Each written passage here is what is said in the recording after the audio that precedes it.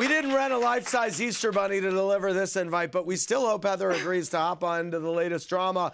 Heather, it's time for Bravo No They Didn't. Oh, I am ready. Okay, Salt Lake City, what advice would you give Monica when it comes to her roller coaster relationship with her mom, Linda?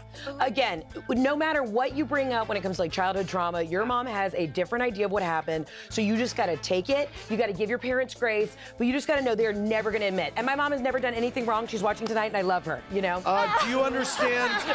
Do you understand why Lisa is being so secretive about Jack's mission when hanging around Heather?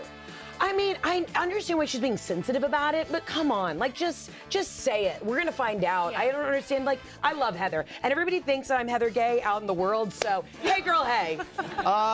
Although seemingly annoyed with every little thing, why do you feel Mary decided to rejoin the gang this year, and what's been your favorite Mary moment? She decided to rejoin because she's raising money for a new rec room at the church, so I get it.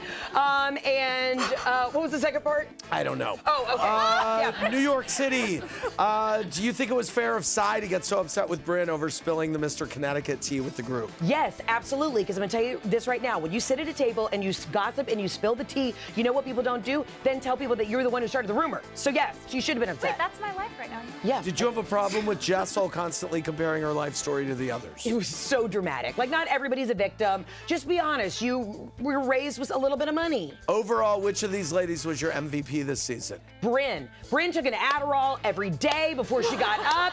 She gave me energy. In fact, I did my hair tonight to look like her. Hey. So I live for her. Beverly Hills. What did you think of the trailer? Who are you most excited to see this season? I'm just sweating. Camille's coming back, right? Camille's on a bit. A bit. Okay, well, I'm excited to see Camille make her little, sprinkle little appearances. I live for her. Thank you very much. Thanks for watching. Watch more clips here and subscribe to our channel here. See ya.